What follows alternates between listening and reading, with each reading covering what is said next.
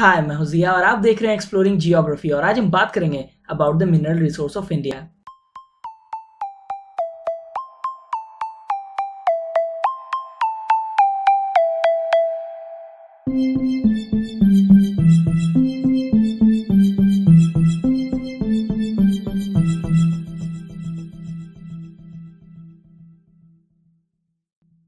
India में बाकी चीज़ों की तरह मिनरल्स की भी कोई कमी नहीं है।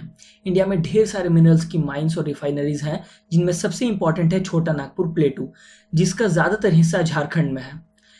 ये इंडिया का सबसे मिनरल रिच इलाका है। इसके अलावा ईस्टर्न और वेस्टर्न घाट्स के एरियाज में भी अच्छी खासी मिनरल डिपॉजिट है। पहले तो हम इंडिया के सारे मिनरल्स को 4 डिविजन्स में बांटेंगे: fossil fuels, atomic minerals, metallic minerals और नॉन मेटेलिक मिनरल्स। हमने इस वीडियो में ज़्यादातर इंपॉर्टेंट मिनरल्स को कवर करने की कोशिश की है, लेकिन ये लिस्ट एग्जॉस्टिव नहीं है। हो सकता है कि कुछ माइनर मिनरल्स मिसिंग हो। अगर आपको कुछ मिसिंग लगे तो हमें कमेंट्स में लिखकर ज़रूर बताएं। हम लोग मिसिंग चीज़ों को वीडियो के डिस्क्रिप्शन में डाल देंगे। पहले बात करते हैं फॉसिल फ्यूल्स की।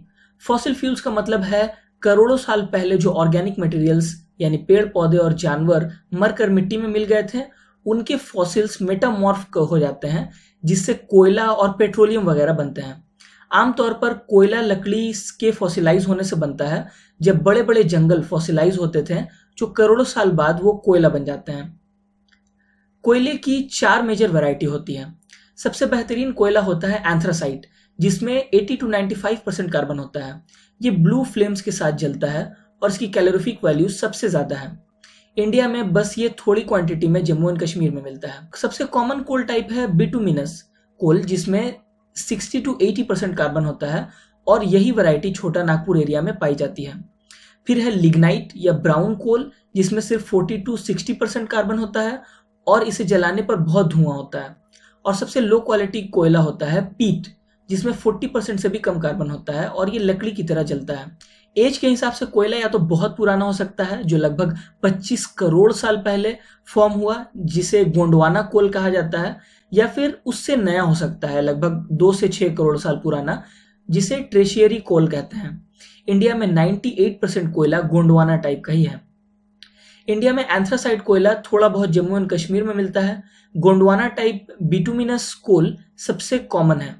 इसका सबसे बड़ा डिपॉजिट है झारखंड में, लगभग 24 डिग्री नॉर्थ की लैटिट्यूड के पास। यहाँ 3 बड़े कोलफील्ड्स हैं।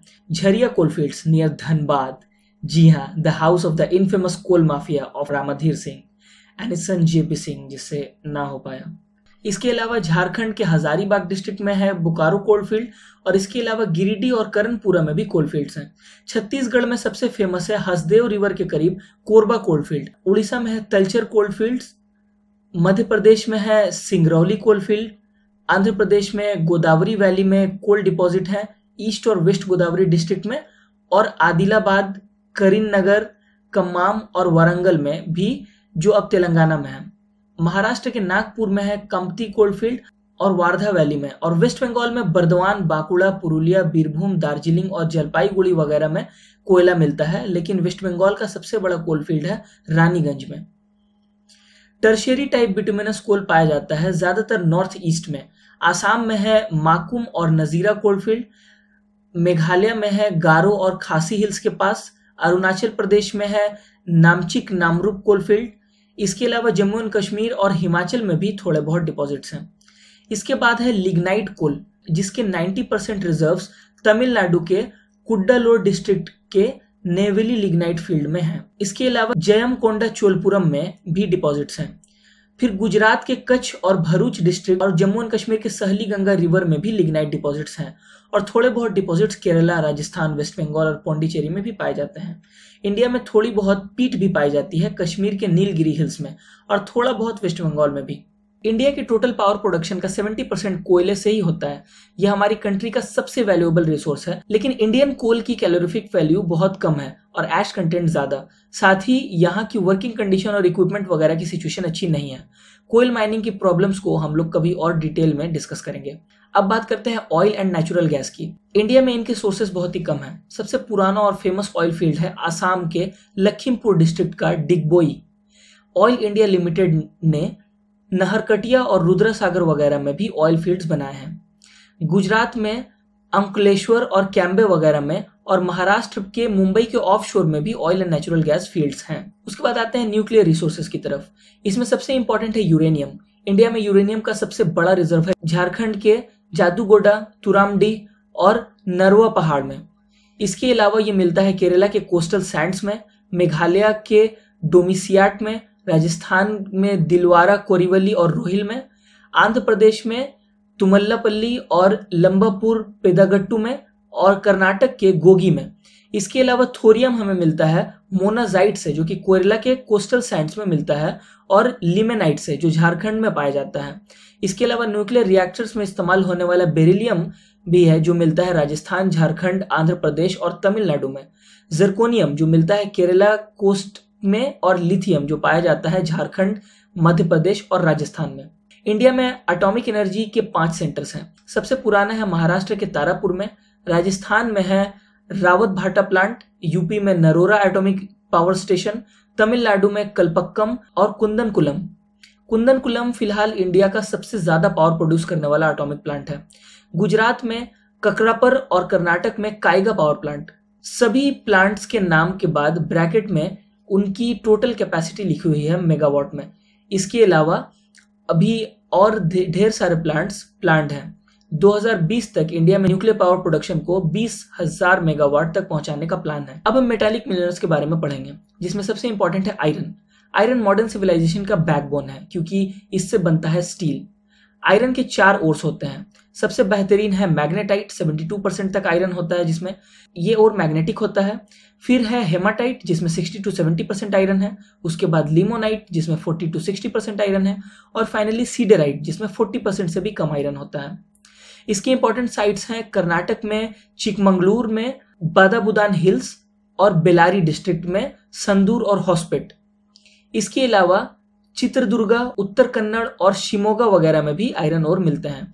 उड़ीसा में सुंदरगढ़, मयूरभंज, कटक, केओंझर, संबलपुर और कोरापुट में आयरन ओर पाए जाते हैं।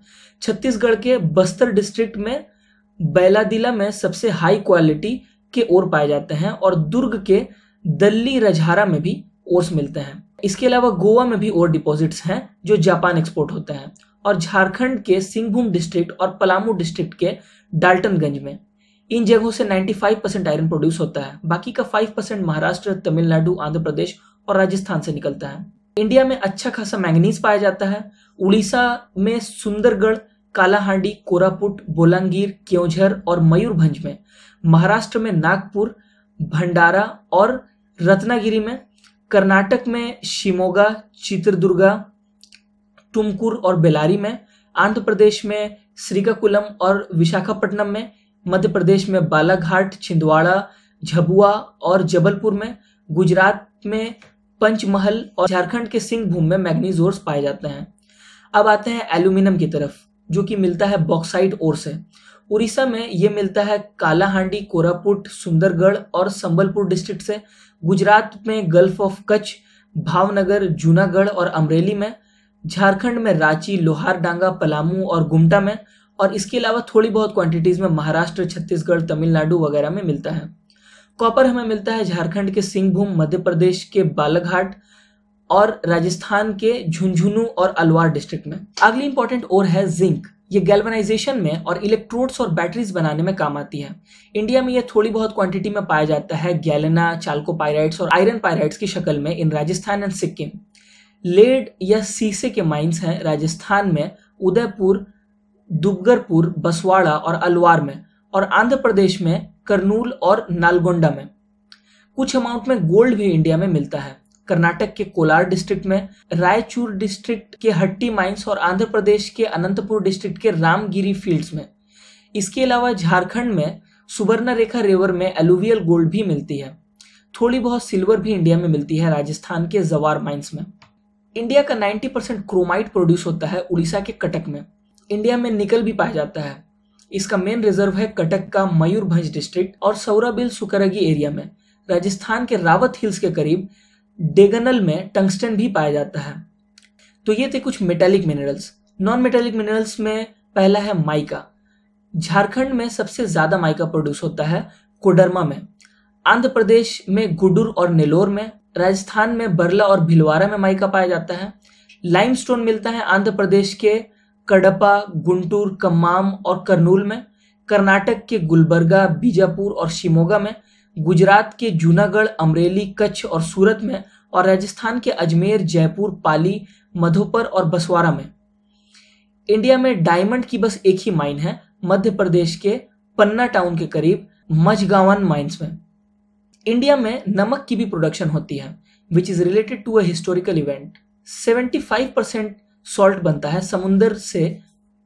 गुजरात के मीठापुर, जामनगर, धरसाना, ओखा और बुलसर में।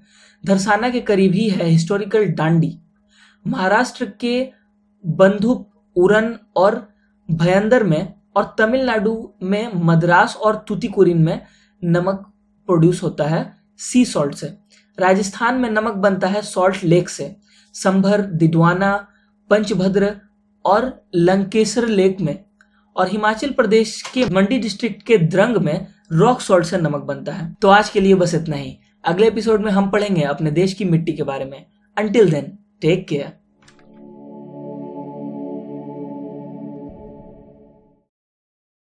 Exploring Geography is brought to you by Semicircle.